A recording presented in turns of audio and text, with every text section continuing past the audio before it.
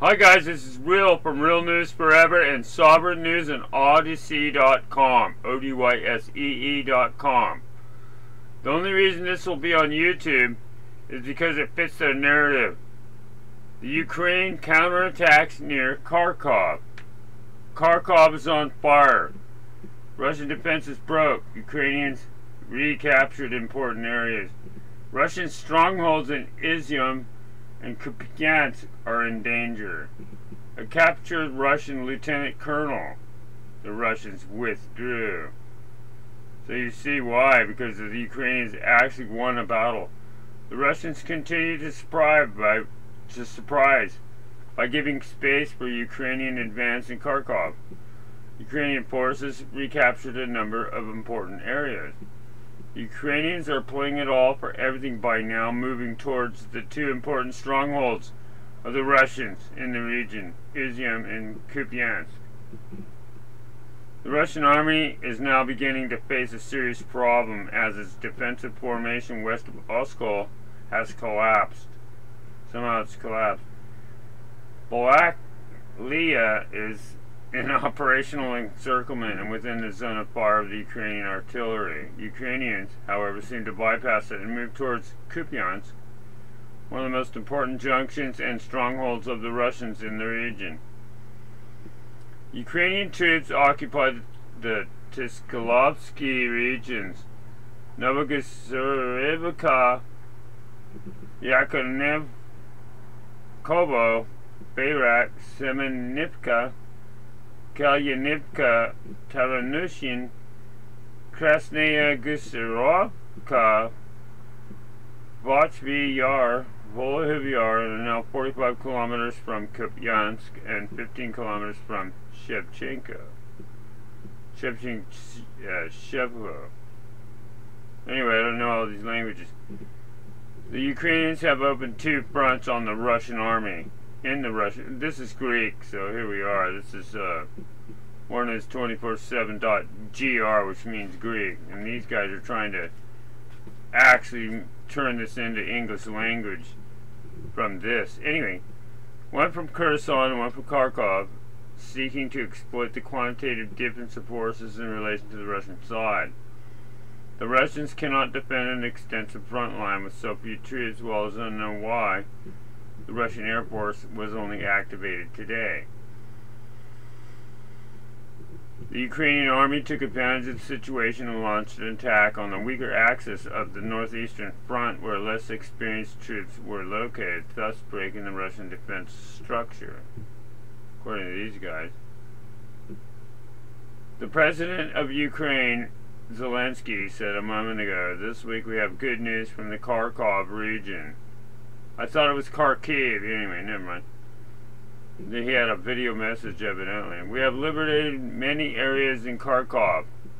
Without specifying which areas he was referring to, he spoke of locations where the Ukrainian flag was returned.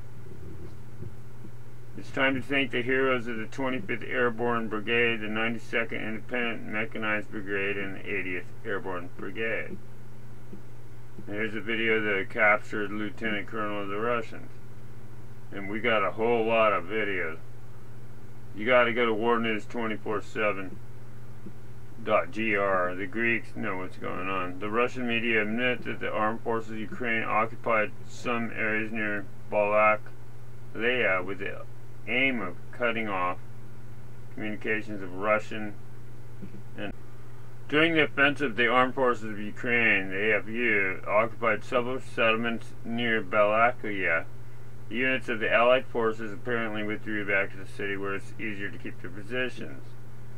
Previously, footage from the village of Baikar appeared, and now from Novaya Gusarovka, Ukrainians bypassed Balaklia from the south with the aim of cutting off our communications.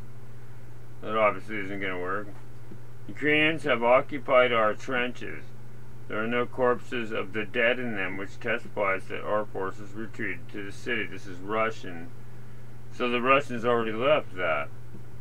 And there's all these videos. You got to go to warnews247.gr to find all this. Anyway, I'm going to put up some more videos.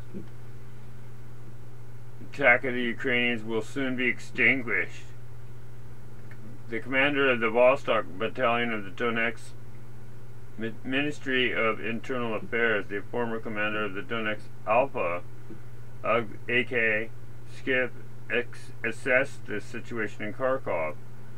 My sector has its own situation and requires decisions and actions, but all attention, like yours, is focused on those areas where the enemy is now demonstrating increased activity.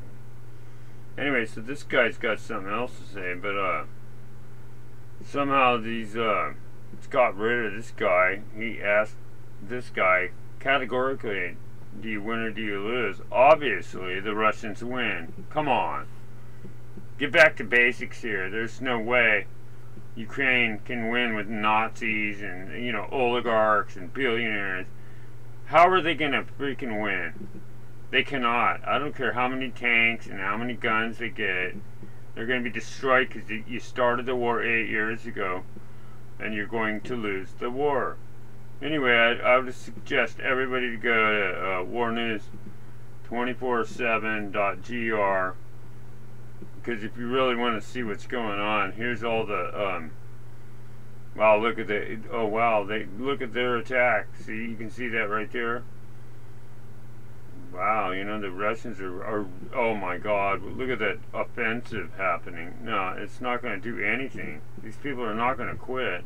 Hello?